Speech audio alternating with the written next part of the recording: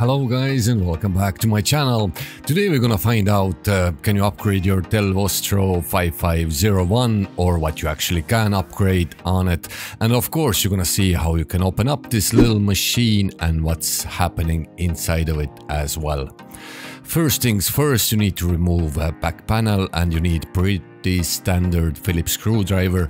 I'm gonna leave a link in description for the similar one or for the same one. They're cheap enough. It comes 57 bits in one, so it's handy for other jobs as well, I suppose. So remove all the screws from the back panel. They come off quite easy.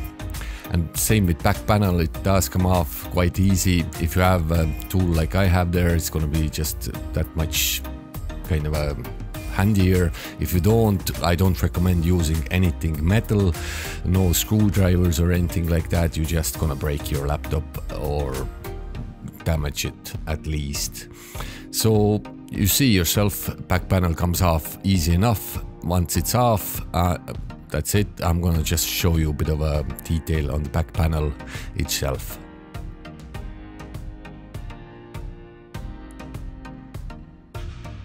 Inside of look as well, just in case you're looking for a spare part or looking for a back panel to buy, you know how it looks like. And this is the look now inside of it. We have a bunch of good news here. We can upgrade RAM, we can upgrade solid state drive.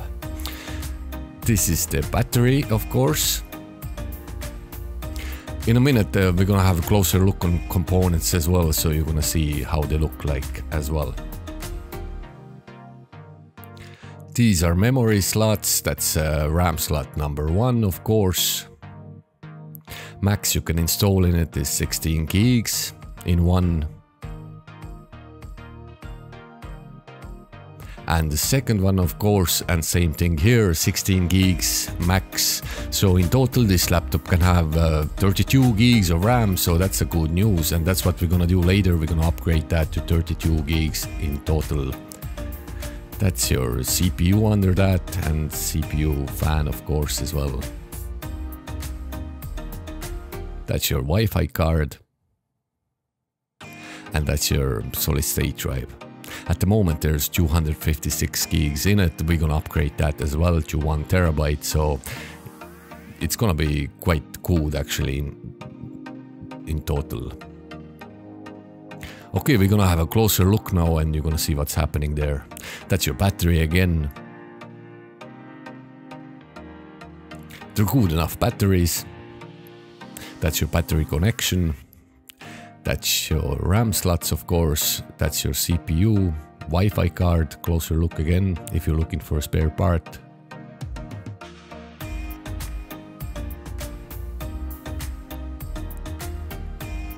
And that's your solid state drive, 256 gigs as you see. And actually this laptop has 2 SSD slots. I forgot actually to show you the second one. I will show you later on in the end of the video, so you have actually options to install 2 drives on this laptop, which is great news.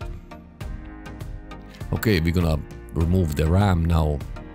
I do recommend disconnecting battery before you're gonna upgrade anything, but I didn't do it here. So that's your RAM number 1 at the moment. It's 8 gigs. DDR4 of course. I don't think I have same speed of RAM, so I'm gonna install a bit of a lower speed, but still it's gonna be 32 gigs. I'm gonna leave the links in description for faster RAM, so you can purchase. It will work on it. I just didn't have a faster RAM. Okay, 16 gigs will go in. That's 1 RAM upgraded, and that's the second one now.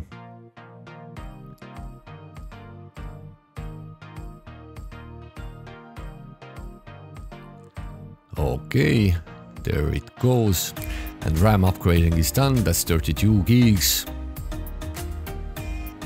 Okay, that's your solid state drive now. It's a smaller factor. We're gonna install a bit of a longer one, proper one I suppose. Well, it's not a proper one, but it's just a kind of a normal size SSD. That's what's in it now. And you don't have to upgrade to what I am doing there. You can put 512 gigs in it, whatever really you want. Like I have 1 terabyte drive there, so I'm gonna upgrade to that. This drive came with $60 or $70 price, so they're not too dear. Same thing, I'm gonna leave the link in the description so you can find it yourself. And that's Samsung 970 Evo Plus, 1 terabyte as I said before. And to install that you need to remove that little kind of a clippy thingy there to put that in the other position for longer drives. I think I messed up with this one now to install it first, so it will go other way around, so you'll see in a minute. That's the first time I actually did that now for this type of kind of setup, so do excuse me. Okay, you'll see that now, it just doesn't reach. Okay, so this metal thing will have to come out and we'll have to go in other way around, so it's a good way to learn, I suppose. Learn from my mistakes, not from your own. And at the end of the video we're gonna boot into Windows as well, so you're gonna see the actual specs of this laptop, so I'm not fooling you here. It will work with 32 gigs and you're gonna see other specs as well. This laptop has Intel i5 10th generation CPU on it, so pretty good. As for build quality, I can't say they're the best ones, but it's good enough, I suppose.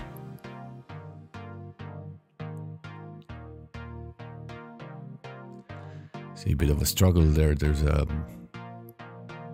this cable is just there, kind of on the way.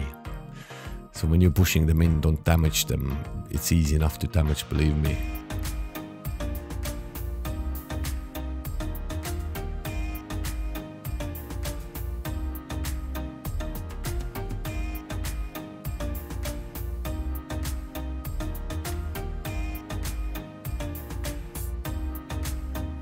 And the second drive, actually you can see it on the right hand side beside the speaker. There's a slot for it. In a minute I'm going to show you exactly where it goes, so if you want to upgrade that as well or add extra drive. There we go, upgrading done, and that's your second slot now. I missed that at the start, so sorry about that, but better late than never, I suppose. So that's your second slot. If you want to upgrade that as well or add extra additional drive, it's great. And all we have to do now is put the back panel back, and of course when you changing your drive you have to reinstall Windows, no question there. It's gonna take you half an hour. I put Windows 11 on this laptop, so good, runs very well. And same thing as you did before, just put the screws back in, make sure back panel is nicely pushed in.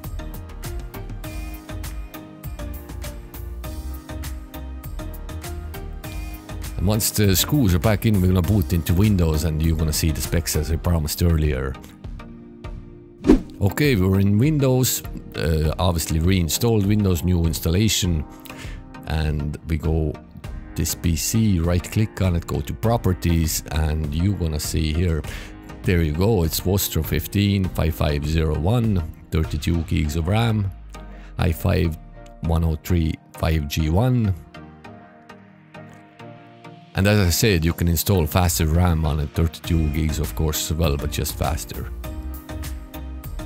We're gonna go to device manager now as well in a second. You can see the drive is there, 1 terabyte. It does not show up as 1 terabyte obviously.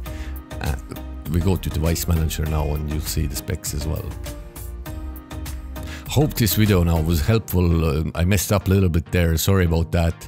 Either way, hope it helps. If it does, press the thumbs up of course and subscribe as well. Thank you very much and have a good life. Bye bye.